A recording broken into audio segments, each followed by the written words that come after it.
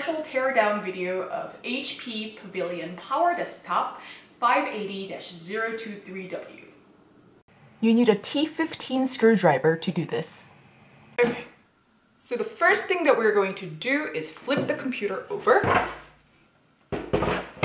so we can unscrew this using a T15 screwdriver.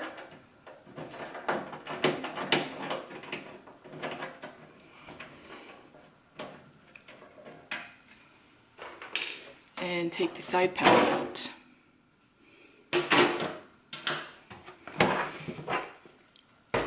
And voila. Okay, and then the first thing that we're going to do, now that we can see the inside of the computer, is take out the hard drive. Unplug the cables. We'll unscrew this. And then there are 3 more screws to be unscrewed.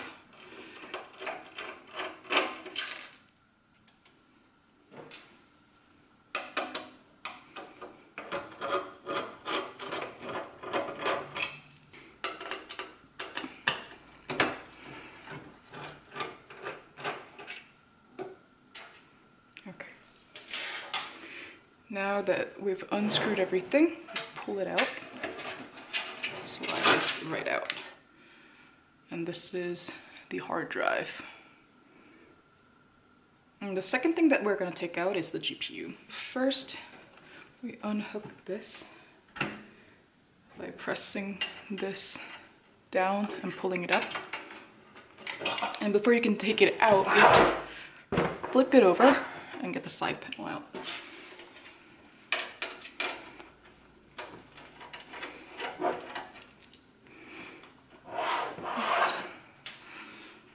Here's another one.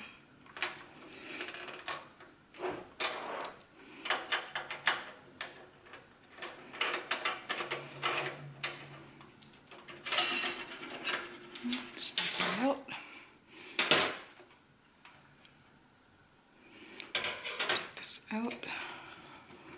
And now you should be able to take it out. Pressing down here.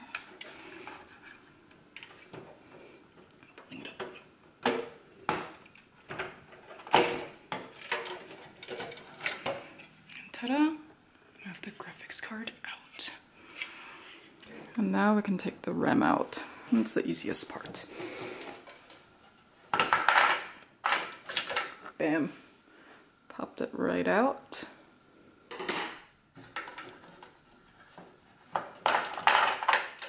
And the second one's out as well. To get the DVD drive out, you need to unscrew this.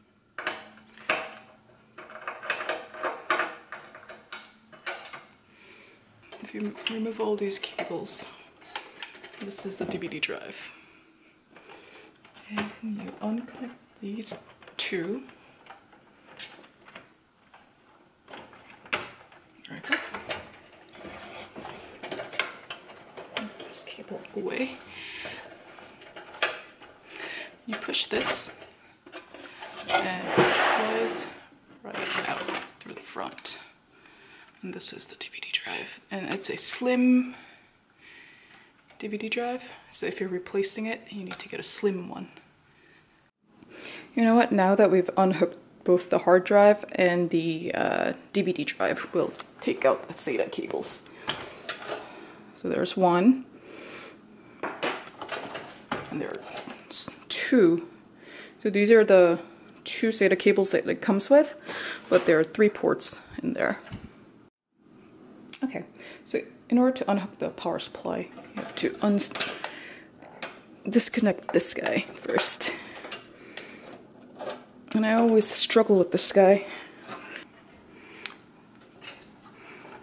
There's a thingy in here.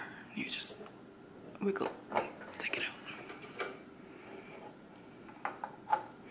Okay, and now I'm gonna unscrew these.